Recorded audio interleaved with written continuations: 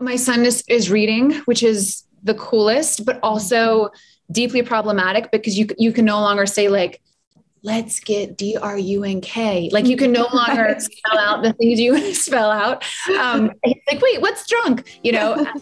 I love that you posted this hilarious text message that you sent to Andy about how, you know, the list that he had to get and the coffee that he had to get for you. Is that how you would kind of sum up marriage after what, almost 12 years, 2 kids?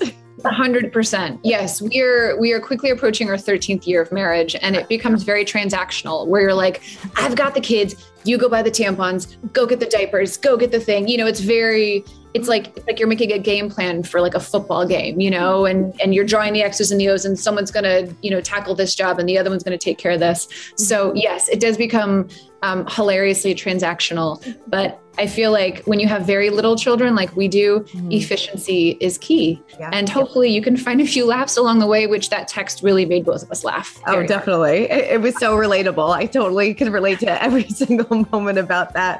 But like, do the two of you still have to like schedule time for each other and, you know, make those date nights, or are you guys just exhausted by the end of the day and you're like, I just want to pass out on the couch? Both. I mean, I think the smart thing would be to have like a regular working date night. A lot of our friends do that. We don't do that because our lives are so erratic that I do think it's easy to get caught up in the management of life, home, children, all of it. However, you know, we do set aside time. Like we have our anniversary coming up and we're sneaking away for one night to New York and reliving our first date and trying to, you know, have a little selfish time together. So we prioritize it, but I think we could all do a better job for sure. I love that. What was the first date like, if that's not too...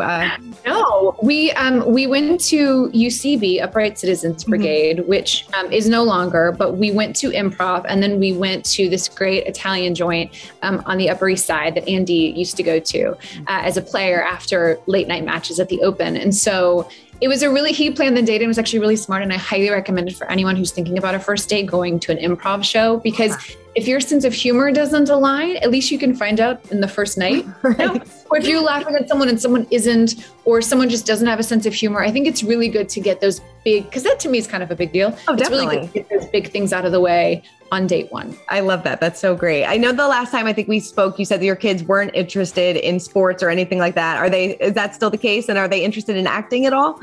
Oh, that's so funny. Acting, not yet, though. I feel like they can really give quite the performance every day, depending on the tantrum they feel like showing. So I don't think they realize that's acting, but that's all I see it as.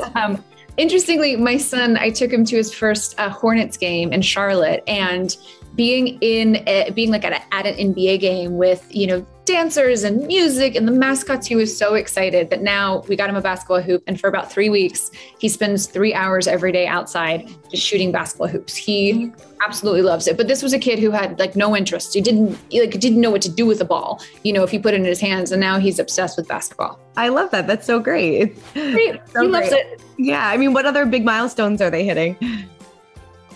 My son is reading, which is the coolest, but also deeply problematic because you can no longer say like, let's get DRUNK. Like you can no longer spell out the things you want to spell out. It's like, wait, what's drunk? You know, so we find that like our coded language is no longer very coded. But that's a huge milestone for a kindergartner. That is, it's big.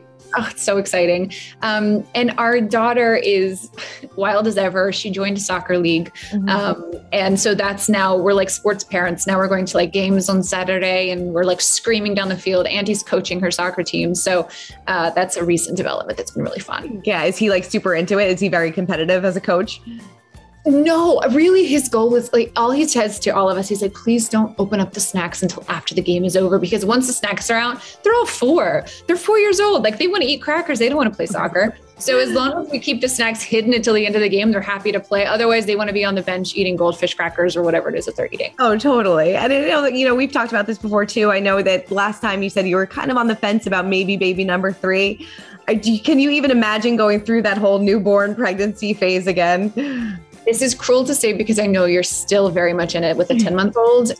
But No, we all had COVID in January, and our kids got us all sick. And so our friends who had a child in our daughter's class, they basically came and did Camp COVID with us. Mm-hmm. And because we were all positive, and they had a little baby.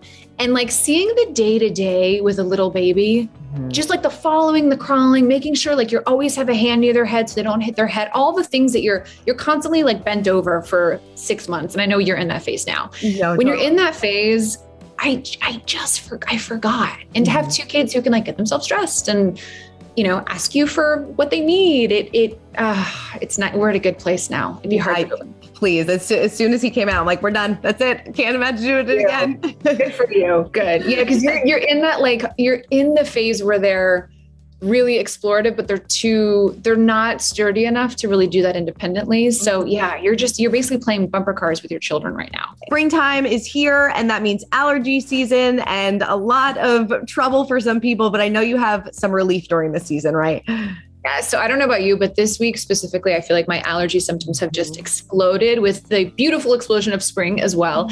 And so I've partnered with Zyrtec. Again, we've worked together before. It's a brand I've trusted and used for a long time. So I'm excited to work with them again to launch their Zyrtec Relief Project with American Forests, which is all about investing money in both research and planting trees for historically excluded communities. So not only is Zyrtec trying to give us relief from our allergy symptoms, but they are also trying to let us enjoy the outdoors by planting more trees in cities that really need it. I love that. And it's a great thing to tie into Earth Day because that's right around the corner too. So that's really nice. Yes. I know. And I'm sure you're dealing with colds and sicknesses and allergies with your kids at home, right? All the things.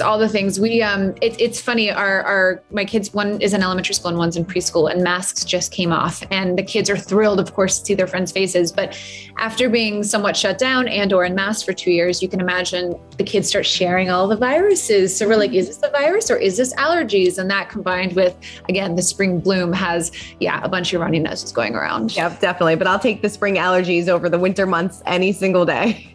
Same. I just want to get back to normal, whatever our new normal looks like.